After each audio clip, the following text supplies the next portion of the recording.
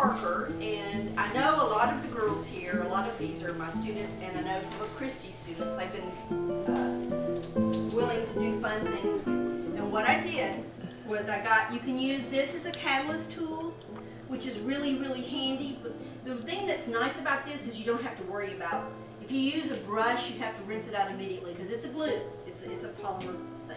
So you can get this, and the most important thing, remember, is to cover all the area and then lay your little ticket down or map and then put back over it, okay?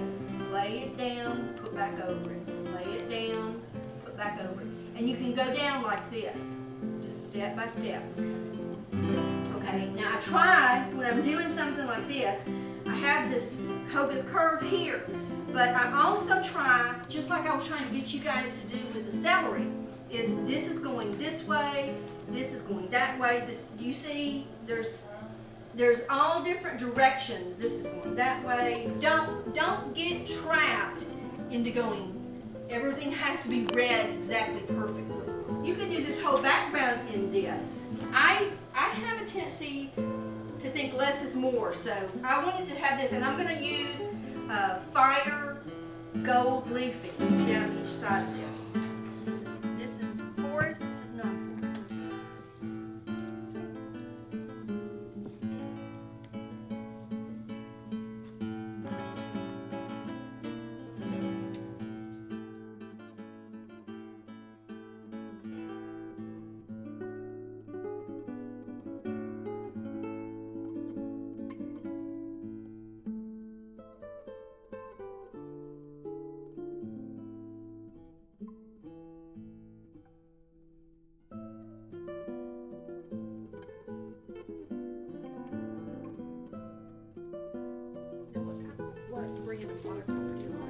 Winsor Newton or Daniel Smith. And now see, I'm going to put some of this over this. I don't want this to be white, but I want it to be readable. Does that make sense?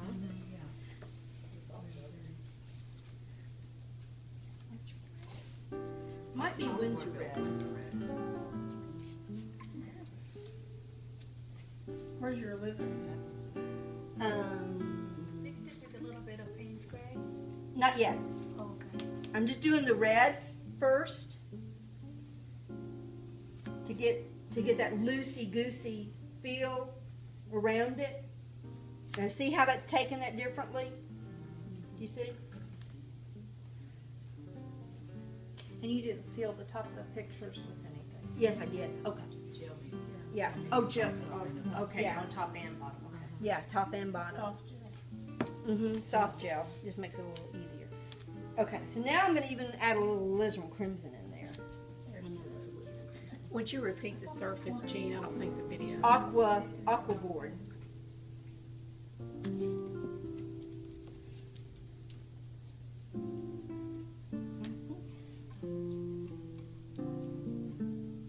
Have some activity in there. Y'all, it has to have dimension or direction or something going on if you want that. I can do acrylic, but acrylic will never give you this commingling that this will for right now. And then when there's an area that's a different color, you want commingle, just add a little more water. I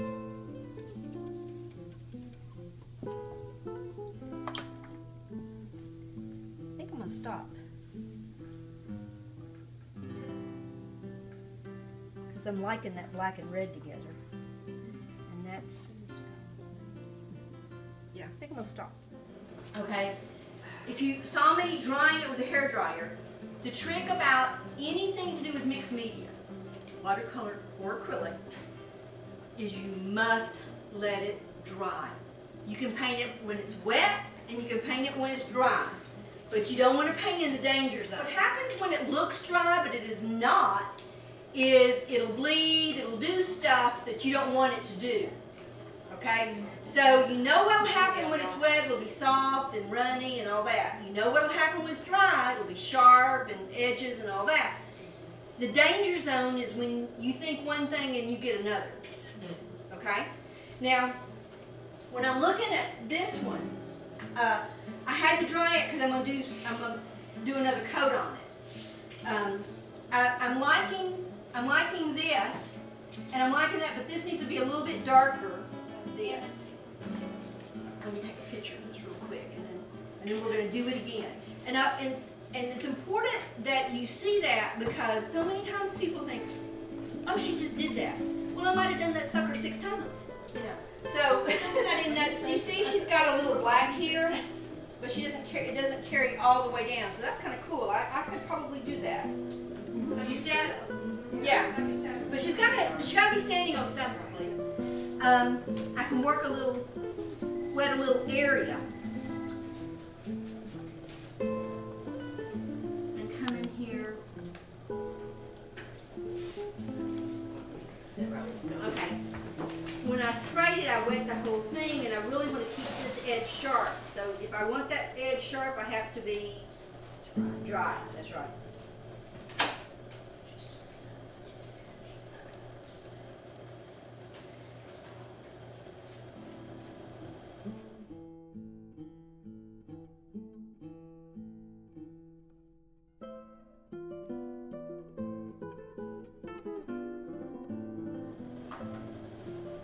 Now I'm being a lot more picky on things.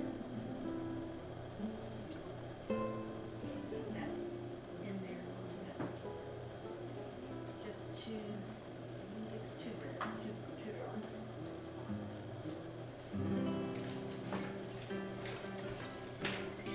Maybe that's my in another life.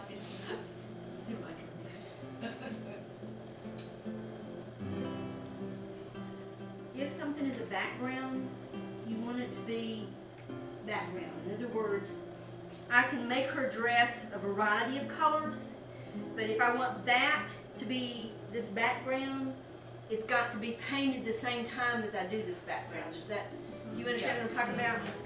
You can actually, go into this dress with these colors. That's okay, but that background has to be there for it to make sense. So now, even if I don't hit every little lick with this, with my gold leafing, it'll probably, won't show as bad. So, we're going to have to dry this again because you can paint wet or you can paint dry. But you can't paint in the danger zone. No Top Gun. No Top Gun. Got to like what you've got here. Are you still on underwear? Yes, I'm still on You underwear. gotta like your underwear. You have to like your underwear. And I never could afford Victoria's Secret, so I have to really work at it. But I like so far where I'm going with it, but what's bothering me is the scratchiness. I don't like that scratchiness.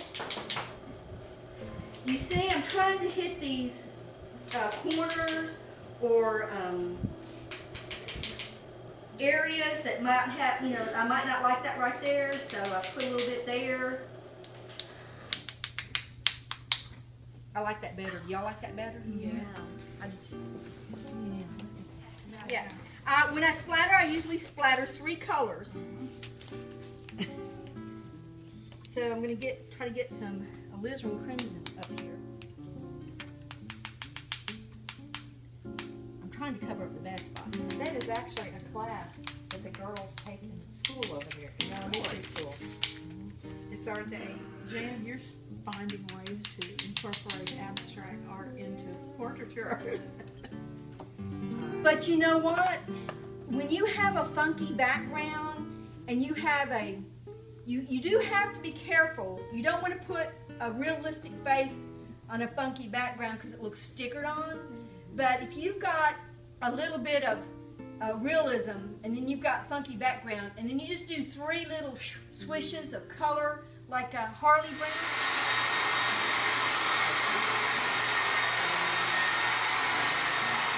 But look at the Cathedral series.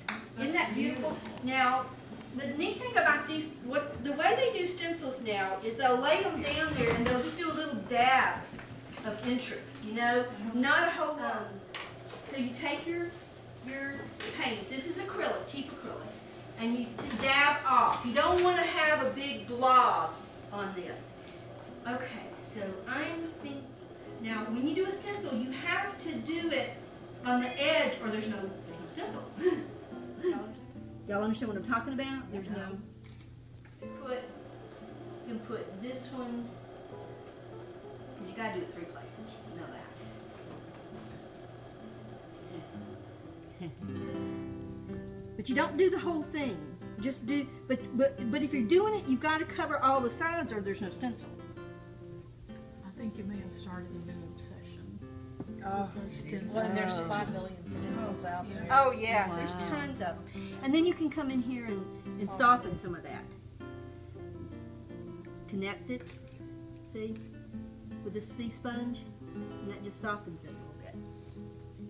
And I don't want to lose the poppies, but I don't want to make them too exact. So, but I messed up. I hit it with the iron down there. So I think what I'll do is I'll keep the churches in here. Okay, so now my churches are pretty in there. Okay. All right. And usually I have one, you know those, I think they call them irises cases, you know, that scrapbookers use? 12 by 12. Yeah, right. I have a cleaning station, and I fill it with about 1/4 or 1/2 inch of water, and I drop that in there. So, you know what you do. And at home, what I do is I lay them in there immediately, so that stuff soaks on there, and then I rinse through them. Don't rub your stencils like this. Pat them. Yeah, you really can ruin stencils by doing that. Okay, I hit it with the ironing, the iron right there. So, the hair dryer. So now that's done. Yeah, I'm fixing areas. So now that's done. Now she's standing on something. All over my painting. And then now I can soften this with this and tie it into there. See? Is that like shelf liners? Yeah. And what we usually do is when we're doing colored pencils, we lay the pencils there so they roll off. But I grabbed it because it works great. How many of y'all know about gold leaf tape or not? No. This is metal leaf, which is harder to work with. But if you wanted to use this, you can take a piece of wax paper, rub it on your hair, and put it on here, and it will stick by a static clean. And then you can cut it. Like we're going to do this. That's good. Oh yeah. I mean, it does all kinds of things. And you can paint on top of it. But it's just such a beautiful design. This is called fire or something. Red leaf fire. There's another one that they use that is got a turquoise in it. That is beautiful. I'm going to work on a King Tut. I got some papyrus paper. So I'm going to use that on a King Tut. Okay. This is simple leaf. This is a little more expensive, but it's so much easier to work with because every sheet of gold leaf is on a piece of paper. Okay. Love on top. All right. So this. And what is this? You have red line tape. Red line tape. It's very sticky. Yes, it's very sticky. It's industrial tape. You can get it at Hobby Lobby, and you cut pieces of the gold wider than the tape. Don't be stingy because it's much easier. You don't want to. There are times to be stingy, and there are times to not be. When being stingy causes you 5 times more work to fix it, don't be stingy. There it is. Okay, then you can take because. Oh, I hope this was not wet. Okay, it wasn't wet enough. Okay, this right here, then this brush just clears off whatever isn't on that tape. Cool. Yes. So, you're going to make people think I say everything. You do? You do? My husband, you can do it. She does exactly. All I had to do was remember. She knew that this is. Remember. And it was beautiful. There it is. What is the liquid adhesive?